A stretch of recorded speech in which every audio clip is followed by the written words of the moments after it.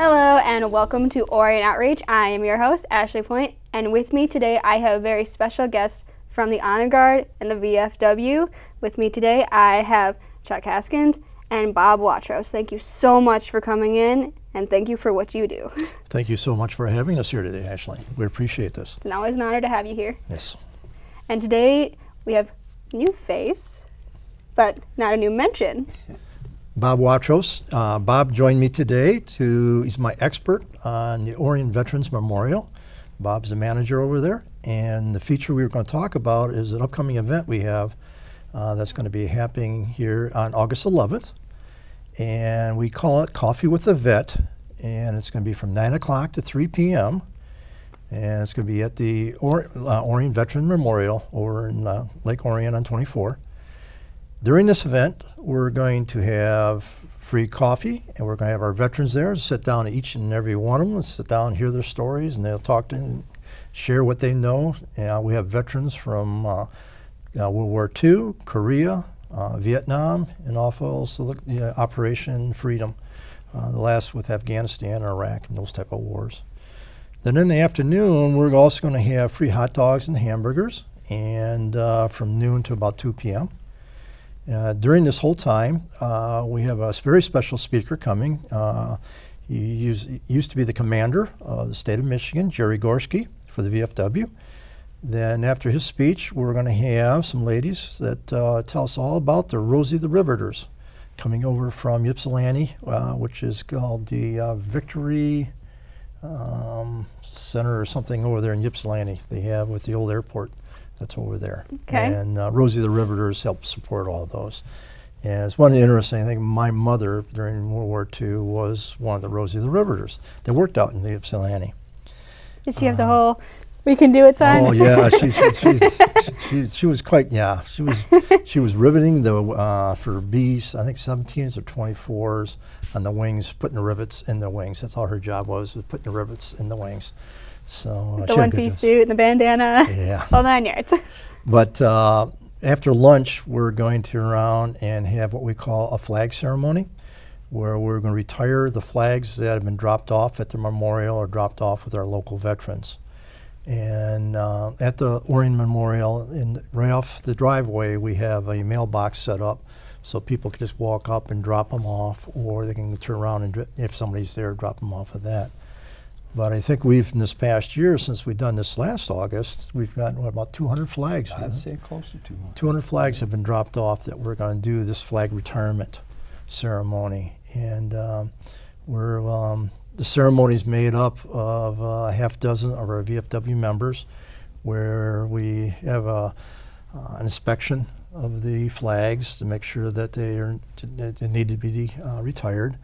Then once the inspection happens, we turn around and have a couple of gentlemen take them, and they throw them onto an open burn pit where you actually burn the flags right then and there. Which is the proper way to dispose of a flag. Proper way of doing it. But also, I think all the flags right now are folded proper. We unfold them and inspect them, and then we salute the flag as we put it into the fire. Right. I mean, it's kind of a neat thing that we do. We do the proper. It's an honorable way to dispose of a flag. So they'll take 200 flags. It'll take us a little bit of time to do that. So, so you just put them one at a time? It's usually two, and the reason we don't put a lot in at a time because the fire gets too hot. Last year it was a very warm day as it was, and I was burning the hair off my legs. So it got quite warm while we were doing that. But in the community, anytime they have a flag on a flagpole that gets torn or ripped or whatever, and they want to know how to get rid of it, just bring it over to the memorial, drop it off the mailbox, or go to our McDonald's down in Lake Orion. And any morning between 8 and 10:30, we have a half dozen of our members there. Just give it to one of those members, and they'll get it over to the memorial for disposal. So, but the public is more than welcome to come out and join us for either of these Coffee with a Vet and or the flag ceremony, because I think last year we had about 20 people showed up for the flag ceremony. Yeah, to come out there and do that. And but the one of the many things that we do at our Veterans Memorial, On Memorial Day, we had a service there, and we had a pretty full crowd there. And it was amazing considering how hot it was that day. Oh, Really hot. Extremely, All those extremely runners, warm. I was surprised more people didn't faint. Yeah, and there was an issue we had the prior year of people fainting. And one of the things we're going to do maybe with the run next year is have the run earlier in the morning. Yeah. So they're not have to run later in the thing. So hopefully they don't get the heat build up they're getting. And but it was a great day. Everybody had a great time. And the community really, really supported it. And one of the things we really should mention to the public is the reason we do all these things and how we can do all these things is our poppies that we have our event during the month of May, which we're here back in May talking about what we're going to do for poppies. We had a very, very successful year with our community. And we were at the Kroger's, Ace Hardware's, on the street corners. But any place we could be, we were there. And we did it for 2 weekends. And we met our goals, and which will give us the funding now for all these programs that that's wonderful. We go out and do. That's great. And the other things we got coming on right now, one immediate things coming up is a Saturday down in Oxford is the Lone Ranger Parade. And one of the things the VFW and the American Legion do, they lead the parade and walk with our flags. And also we'll have tables set up down on Burdick Street, where we'll be having different pins and bracelets and things that we have looking for donations from that also help support our programs that we work with. On Sunday, August 5th, the Gold Star Mothers will be having a ceremony down at Whitechapel Cemetery in Troy. And Gold Star Mothers are the mothers of fallen soldiers or sailors. They have gone on and started during World War II and has continued on to today. And the first Sunday each year we have the ceremony down at Whitechapel. They have a very, very beautiful World War II memorial put down there. And during World War II they had about 30 bodies brought back to Michigan that were unclaimed at that time, and they buried them at Whitechapel. Later they went back and found out what families it belonged to, and they got headstones for them now. But we have a ceremony there. And while half our group is doing that, our other half of the group is going out to Eaton Rapids, Michigan for what we have as a National Home for Children, and they call it Michigan Days. And all the posts in the state of Michigan go down to on Michigan Days at the National Home for Children, and to have tours set up to see the place, what it's all about, and also see how much money we can raise for the kids for this next year to keep them running, because all the expenses in the National Home is funded by the VFW. Yeah, like the clothes and... The clothes, the furniture in the house, the appliances in the house, and when a person comes in there, they usually come in a couple different ways they can come in. They lost their spouse during a war conflict, so the spouse and their children come to live at the home and get back on their feet. And they give them the training and give them the facilities to take care of them while they're getting themselves back together. 4 years, right? On average, it's about 4 years that they spend in there, especially the ones that come in. They're veterans and they just fell in hard times. And they lost their house and are being put on the street, but they have children. So we get them into the National Home and give them a place to live, get them the training they need. The kids get educated, the adults get educated, and so after the time at the home, all this stuff that they receive there, the appliances in the homes and that goes with them to give them their new startup whenever they go out in the public, and be it in Michigan or any other state, because we have in the National Home for Children, we have I think 48 homes set up and representing every state in the United States, and all the VFWs across the United States help support this. It's an amazing, amazing place to see. And since you refurbish it almost every time, you definitely need donations. Donations to keep this going every year. And one of the things our post did this year, we took 5 of the kids and sponsored them to another one of our gyms, is called Camp Trotter, which is over in Newaygo, Michigan. And we sponsored those kids to go to summer camp. So they have the opportunity, because when they live at the National Home, they get bare minimum of everything. It's not a luxury life they're living, but they're getting the experiences and the education they need to get back on their feet, and so they can live back in society and be successful. But that's this Sunday, August 5th at the National Home for Children. We have the Coffee with the Vet on the 11th. Then on the 25th of August, we're going over to Camp Trotter. It's the last weekend of the year for the camp, and we go out and have a lunch, and we help clean the place up and get it ready for wintertime. And they do have some fall people come and rent the camp over, but it's for kids from 8 to 13 years old. It's a fantastic place to have a couple of weeks in the summertime to go out and enjoy yourself. And it's a beautiful lake. So I've been totally impressed with what they do with the kids out there. And I think it was this year we got a couple from our post kids are actually going to camp out there. Actually they go out there for 1 week and come on back. So. Now this is actually a community, isn't it? I mean, the houses are all together. They're not scattered throughout a town. That is for National Home for Children. That is, it's a totally self-enclosed community of the 48 plus homes with streets. They used to have their own schools, but now they're going to the local schools of Eaton Rapids. But everything they need is in there. Everything is surrounding them is cornfields. And it's out in the country of Eaton Rapids. If people have been out there, which I think is a good thing. Beautiful, just good. Gets them good away. To be away. Yep, yeah. Gets them away. Gets them away from the big cities and gets them down into the country type of atmosphere and enjoy it. Less stressful. And one of the things, each one of the kids, because they got a working farm there, each one of the kids, and there's about 100 kids in the home right now. They have to belong to like a 4-H program, where they have to take care of an animal on the farm. So it could be a goat, it could be a cow, it could be a cat. And it's over there, but they are responsible and they work the farm, and it's part of earning their credits for what they do. So it's educational for them also to see what it's like to live on an actual working farm. Teaches them responsibility. Yes, yes. So which is definitely a good thing. But the National Home's been so successful. They've had kids that have gone through it and gone all the way through college, gone out and had started their own life, do well in life, come back and build more houses out at the National Home for other families that come out there. And I'm sure that encourages them. Oh, absolutely. Because not only the VFW has the houses we support out there, but also joining us, they have a, I'm trying to think of the motorcycle. There's a motorcycle organization that helps support. It's Harley. It's a Harley organization. Patriot Guard?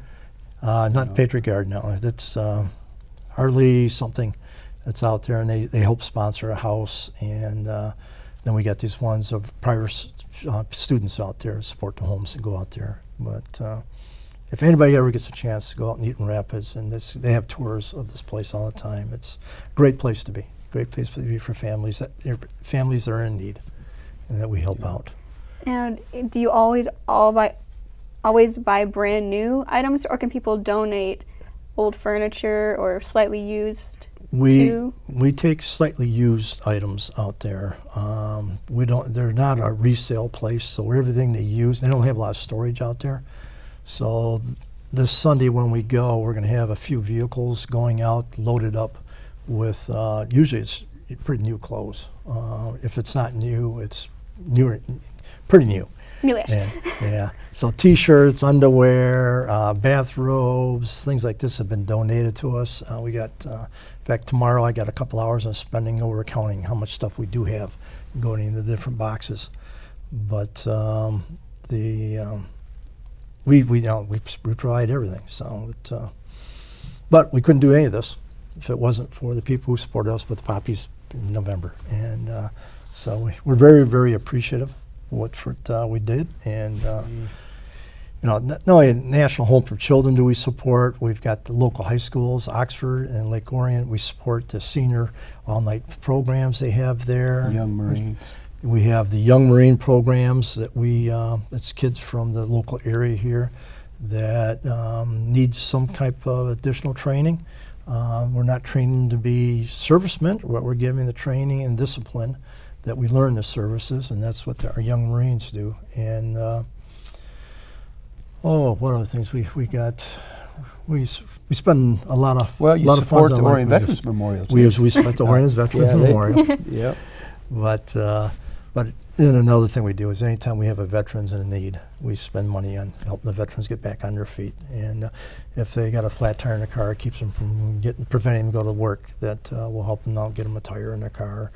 Or if they're losing their utilities for some reason, we'll work with different programs and make sure that we can get them back and going good. And one of the, like this past week, one of the main features what we do at the VFW is we're veterans working to help other veterans.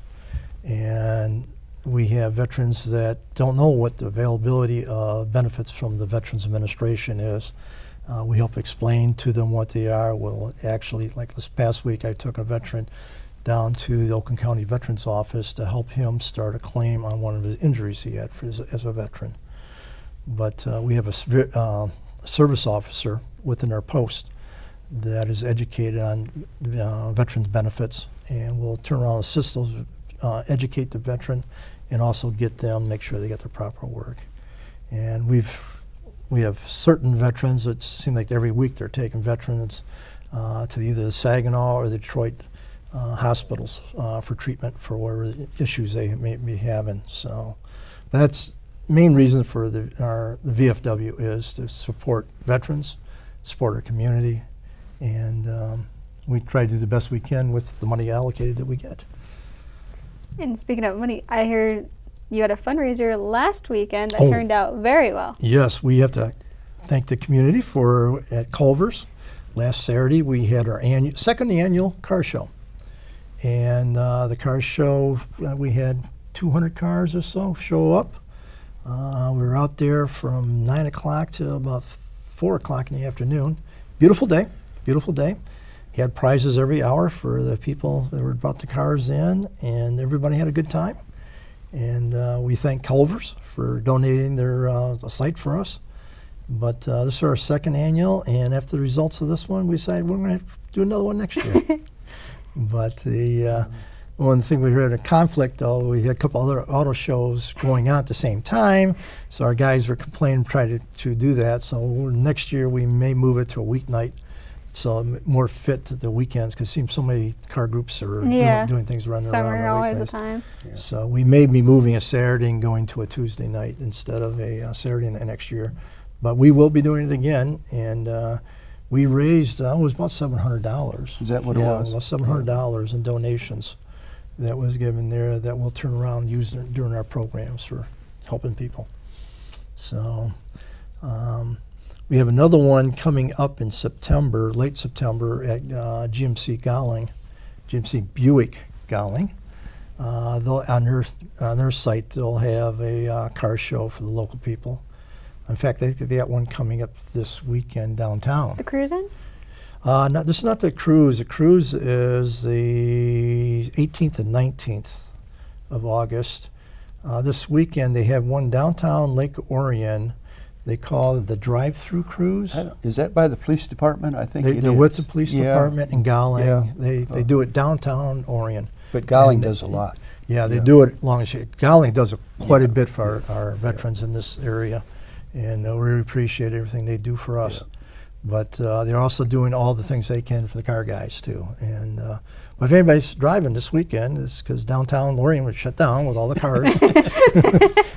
They're going to have down there, and they have a pretty good turnout, I believe. I think so too. Yeah. Me and I got so much going on this weekend, I won't be down there for that car show. Nor I have been doing it in the past, because I'm usually walking in the parades now in Oxford that day. So that's going to be it. And but that's pretty well everything we've got for August, I believe. I think that about covers it. Yeah. But what we can talk a little bit about is our Orion Veteran Memorial. Yes. The last time we were there, we talked about the dedication of our new dog memorial. That's been a really, really successful for the community. We have people coming up all the time, bringing their dogs to see the shepherds that we have lined up there. And I remember this year that they had actual dog salute, it took a little bit to get the dog to actually.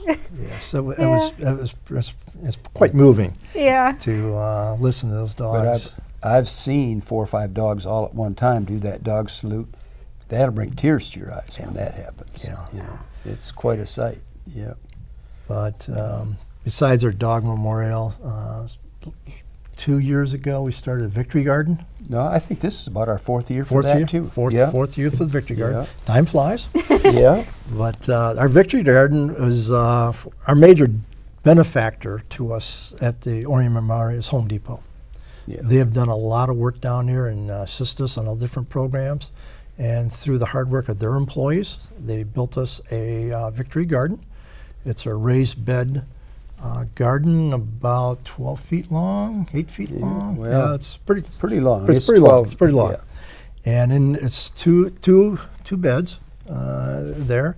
And we've got, just like they used to do back in World War II, which got the name Victory Garden, because during World War II, you didn't buy your food at the grocery stores because they didn't have anything. You had to grow it yourself. Yeah, you had to grow everything yourself. So tomatoes, peppers, eggplant, what else? Cucumbers, all there, all planted by Home Depot, and they're there for the community. Stop by, and if you need a tomato for dinner, stop by and see if there's any there. There will be, starting next week. There will be lots of. Anyway, we have plenty of tomatoes, plenty of tomatoes, and cucumbers, and eggplants, and but we have people all the time, and it's located behind one of our memorials. We call the Peacoat Memorial.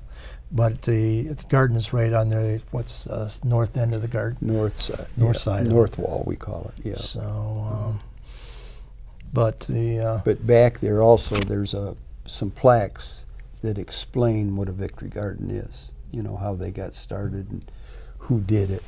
But everybody had a Victory Garden back in World War II. Yep. Well, for one thing, we didn't have the grocery stores like we didn't have grocery stores. No, we didn't have that. Everything no, we did not. Yeah. No, we did not. And right beside the Victory Garden is a big box. It stands up about 4 feet tall. And that's a time capsule that was put in, I believe, last year. 2 years. 2 years. Again, yeah, time flies. 48 more years they can open it. In 48 more years. Oh, wow. But they had items from Orion and Orion Township that they wanted to put in the time capsule. So it's about 4 feet tall of items that was in there, and so our people of the future can see what we were all about here today. So, is there anything else about our memorial? Well, I think, you know, part of our duties and responsibilities now that we volunteer and do up there, we need to keep our young people informed, and this is part of why the Coffee with the Veterans coming up. And young people, I'm saying 50 and younger, they really don't know what veterans went through.